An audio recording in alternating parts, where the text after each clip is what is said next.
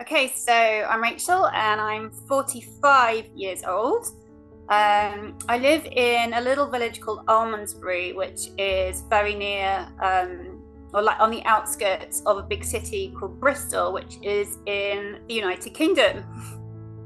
In my case, I think they wrote me off as a bit of a hypochondriac, so I was always at the doctor. There was a reason. I had recurrent illness, you know. But I think they thought, oh, here she is again. And I don't think they took me seriously. But I went because I knew there was something really, really wrong. I kept going back because intuitively I knew something was wrong. I think that I had cancer for a long time. I was a lot heavier in my 20s.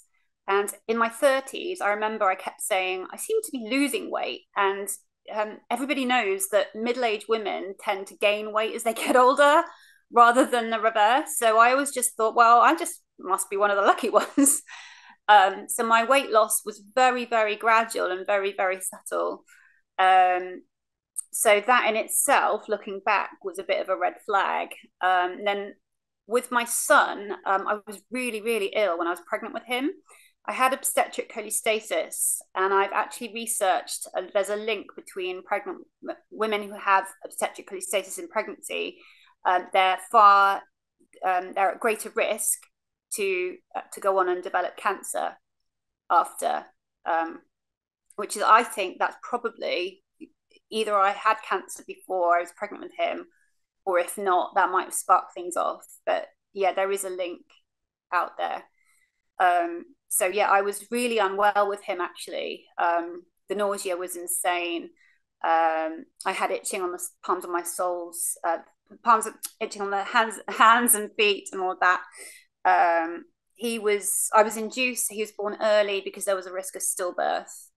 And then when I had my son, I lost a lot of weight quite quickly. And I know that, a lot of women sort of takes them a while to sort of regain their shape, but it didn't take that long. And there's a picture of me giving him milk, and yeah, I look really quite slender. And I'm thinking, gosh, that happened quite quickly. I lost the weight quite quickly.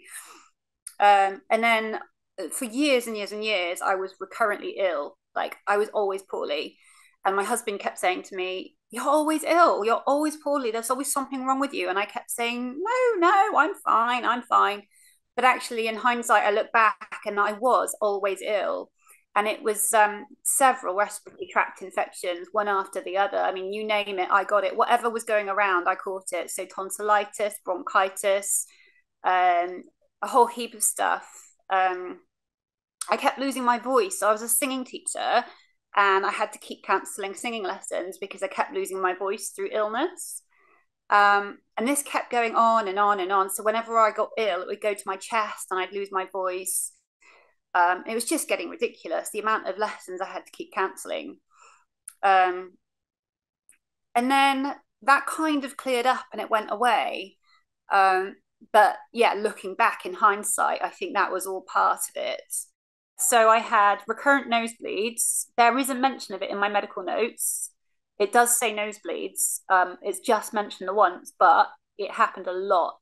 And my husband will vouch for this. I kept saying to him, oh, look, another nosebleed. Oh, look, another nosebleed.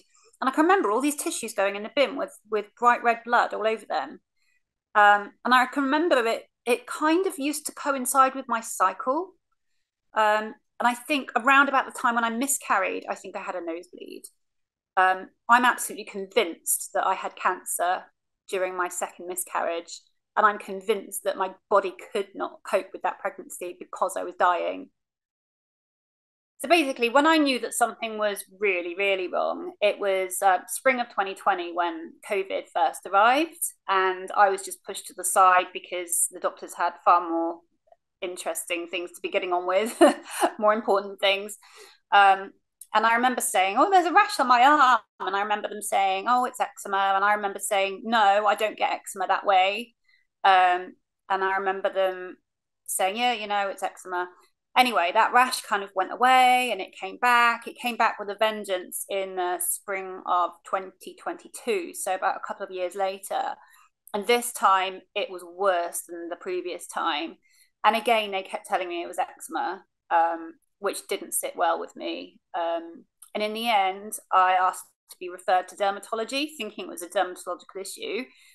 And that proved to be a bit of a dead end, to be honest. But yeah, they took a biopsy of my leg, and that came back as eczema molluscum contagiosum. My frustration level was mounting by this time, and I can remember thinking, what is it? I know there's something really, really wrong, and no one can get to the bottom of it. So we're about to sign me off and say bye-bye, you know, all the best, open appointment in the next 6 months. If it gets worse, you know, you can come back. Otherwise, you'll need a fresh referral from your GP. And I was like, okay, all right. But before I go, please, can you have a look at my leg?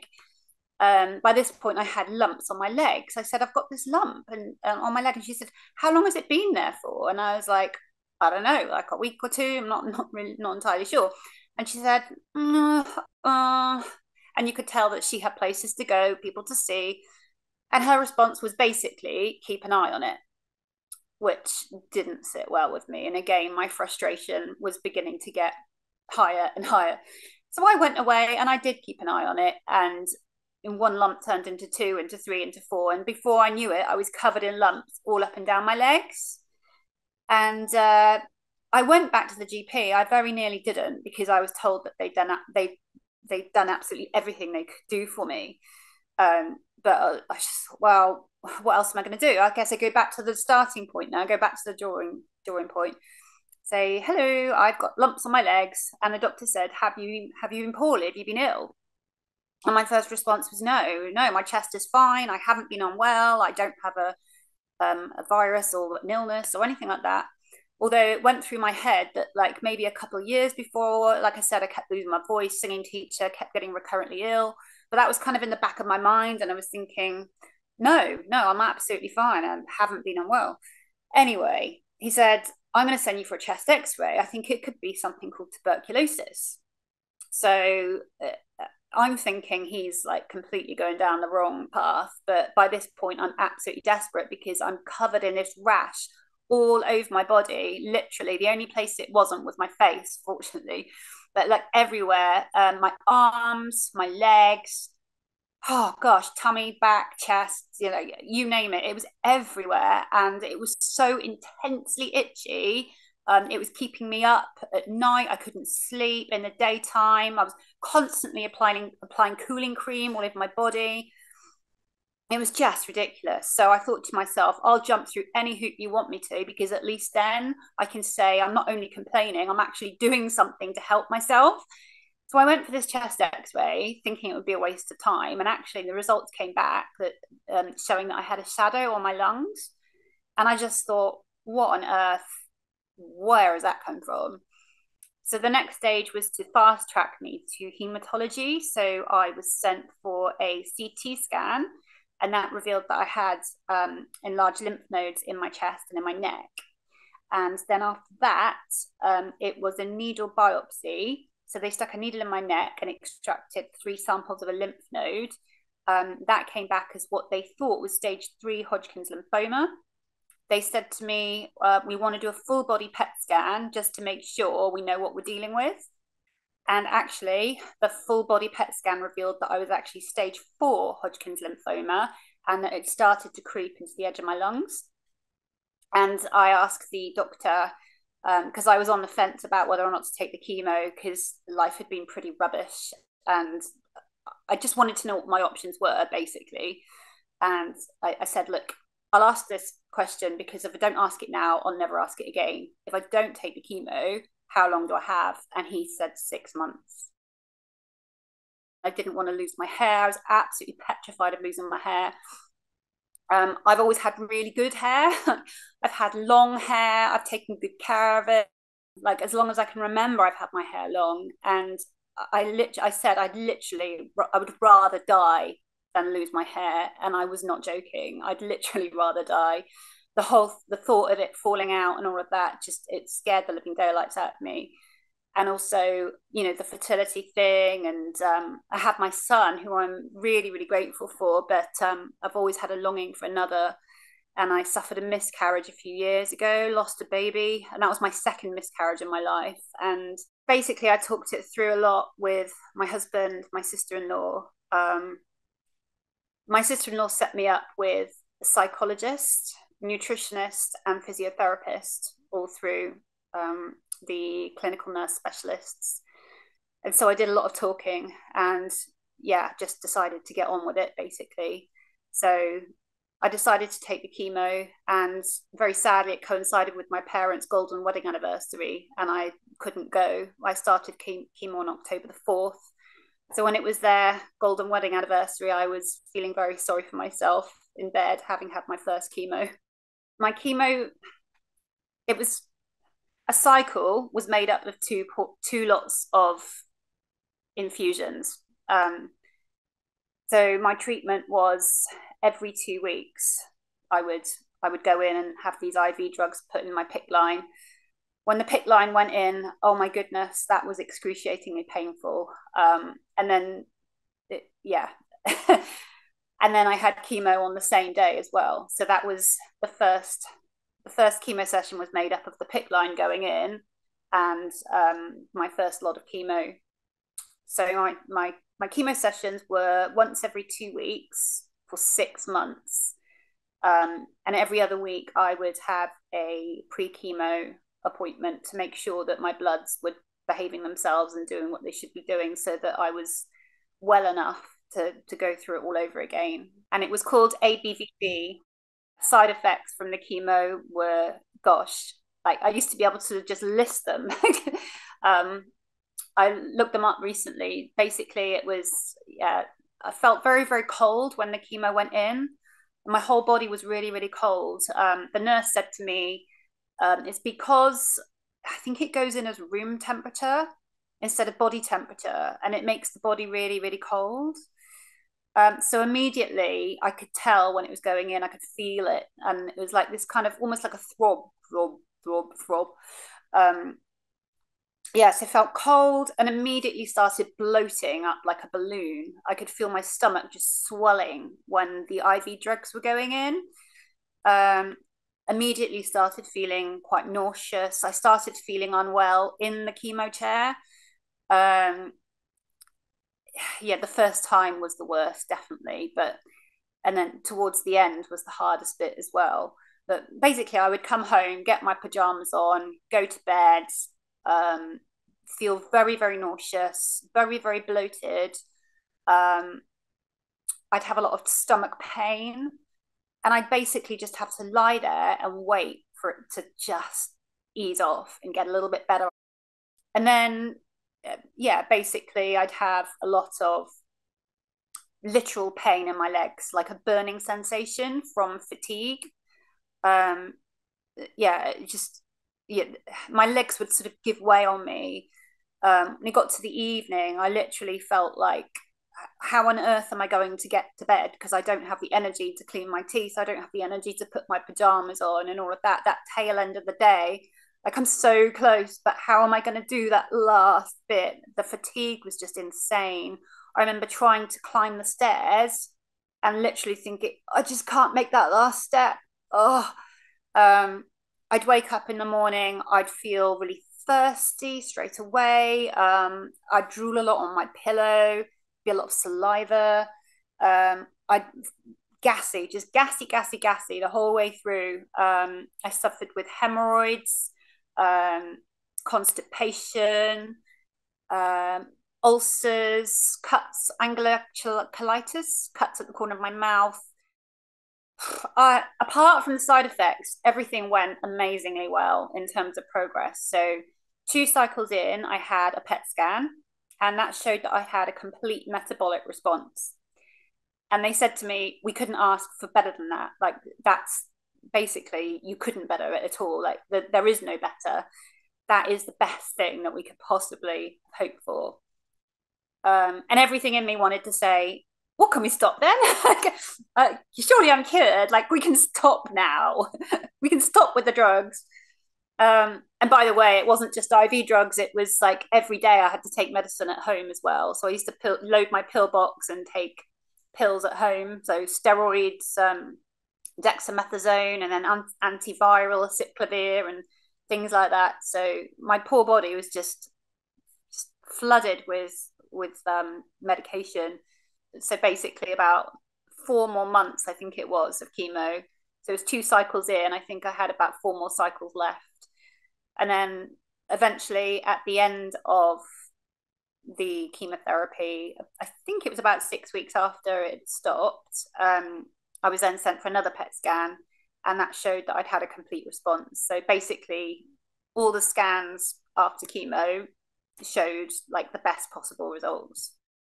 Just, I had a complete feeling of numbness, absolutely numbness. I didn't feel a single emotion when I was told I had the all clear.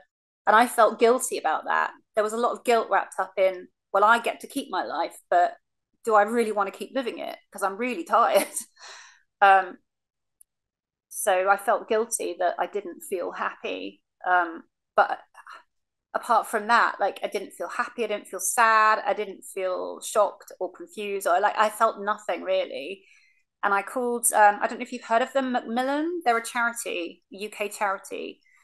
And basically, if anyone in the UK who's diagnosed with cancer, they're immediately given this Macmillan contact card, and basically a charity that exists. And yeah, there's a phone line that you can call. So I called the number and I said, I've been given the all clear, but I don't feel anything at all. I said, is that normal?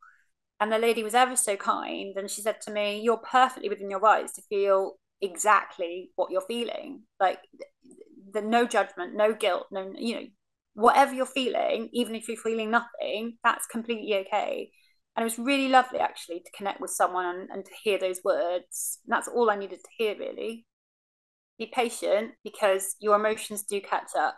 And regardless of what your spiritual walk is like in life, like whether you have a faith or don't have a faith, or, you know, give it time, because eventually emotions will start coming out. I do have a faith. I'm a Christian, and I spent a bit of time with God and eventually got my head in gear. And now I can say that that was not my time. For a long time, I kept saying to my psychologist, but that was my time to go. I feel like I shouldn't be here. There are conversations that are happening and situations where, like, but I shouldn't be here. And it took a lot for me to get my head around the fact that actually, no, that wasn't my time. So I was incredibly fortunate that I got referred to a psychologist, a cancer psychologist of the NHS, and it didn't cost me anything. But I know that everything's wired differently in the States, and, you know, medical insurance and all of that. So I don't know if people have access to free mental health. But, you know, regardless of whether it's free or you have to pay, I found it was absolutely necessary in terms of processing and moving forward. And what my psychologist and I found was that not everything that I talked about was related to cancer. But it kind of was in the same. There were things that we were working through that you know, were issues before I had cancer. You who hold the stars and call them each by name will surely keep your promise to me that I will rise in your victory. I'm feeling really positive now. My life was saved. It was saved for a reason. And it starts with getting my story out there. That's absolutely on my priority list. If there's any message that I want to get out there, it's that. I actually had to give up working in the spring of 2022 because I really felt like something was really wrong and I just couldn't cope with working. And my body was really clever. My body was incredibly clever at telling me that something was wrong. Everything was shutting down. Everything was. And I look back at those photographs, and at the time I thought I looked pretty good. I look back now and I think I look really ill. Like today, if I'm not wearing any makeup, I look quite healthy. Like I've got colour in my cheeks and all of that. But looking back, I was going really kind of grey, and like you could see that my body was just starting to shut down. And I look into my eyes, and I'm like, that is someone who's really, really ill.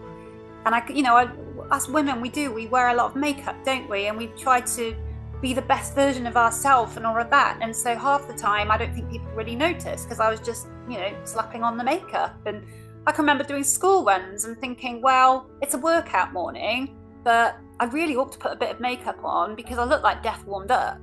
So I put on my makeup to do the school run. I'd come home, do my workout, wash my face, take it off and put it all back on again. If you have cancer and you're still here to tell the tale, A, I think you're still here for a reason.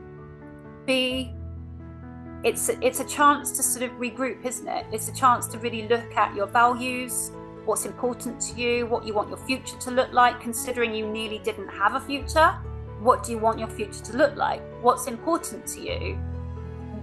What is really, really important and what isn't so important? Family life, work, like, why am I here to begin with? Like, who made me? Where am I going? And so I think that it is life-changing. It's completely life-changing. It's a life-changing experience.